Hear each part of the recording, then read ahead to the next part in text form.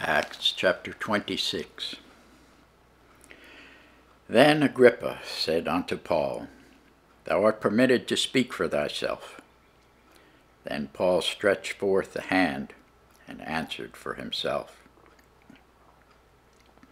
I think myself happy, King Agrippa, because I shall answer for myself this day before thee, touching all the things whereof I am accused of the Jews, especially because I know thee to be expert in all customs and questions which are among the Jews, wherefore I beseech thee to hear me patiently.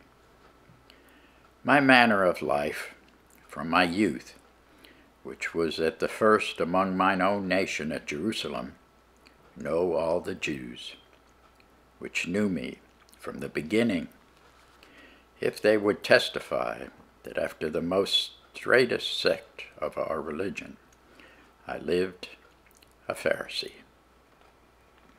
And now I stand and am judged for the hope of the promise made of God unto our fathers, unto which promise our 12 tribes instantly serving God day and night hope to come. For which hope's sake, King Agrippa, I am accused of the Jews. Why should it be thought a thing incredible with you that God should raise the dead?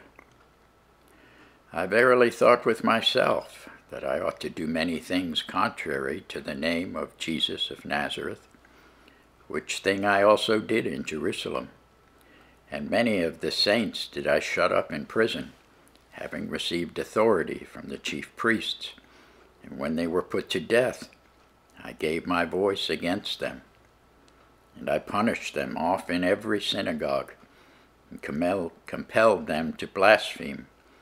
And being exceedingly mad against them, I persecuted them even unto strange cities. Whereupon, as I went to Damascus with authority and commission from the chief priests, at midday, O king, I saw in the way a light from heaven, above the brightness of the sun, shining round about me and them which journeyed with me. And when we were all fallen to the earth, I heard a voice speaking unto me, and saying in the Hebrew tongue, Saul, Saul, why persecutest thou me?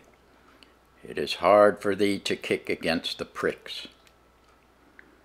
And I said, Who art thou, Lord? And he said, I am Jesus, whom thou persecutest.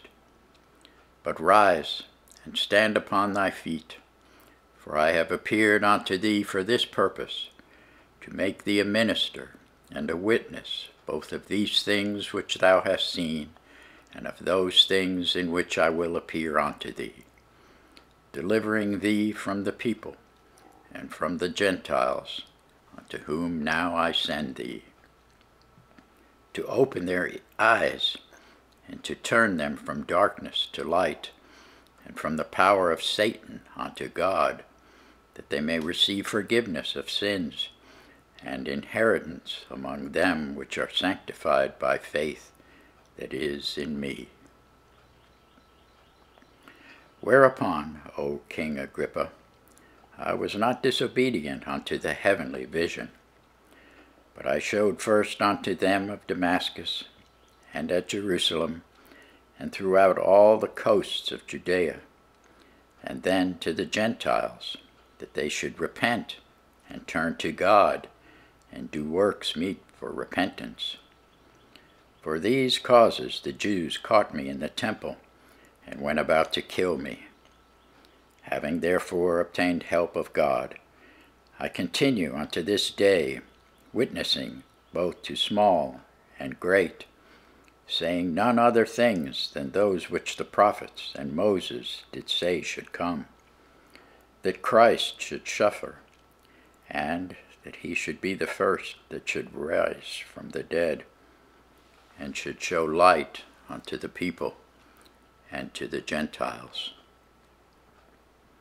And as he thus spake for himself, Festus said with a loud voice, Paul, thou art beside thyself.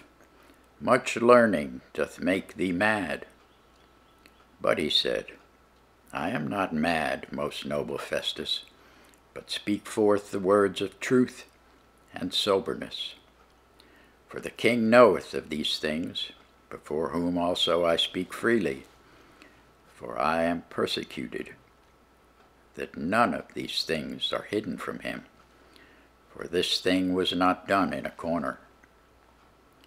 King Agrippa, believest thou the prophets? I know that thou believest. Then Agrippa said unto Paul, Almost thou persuadest me to be a Christian. And Paul said, I would to God that not only thou, but also all that hear me this day were both almost and altogether such as I am, except these bonds. And when he had thus spoken, the king rose up, and the governor, and Bernice, and they sat with them. And when they were gone aside, they talked between themselves, saying, This man doth nothing worthy of death or of bonds. Then said Agrippa unto Festus, This man might have been set at liberty, if he had not appealed unto Caesar. Thanks be to God for his word.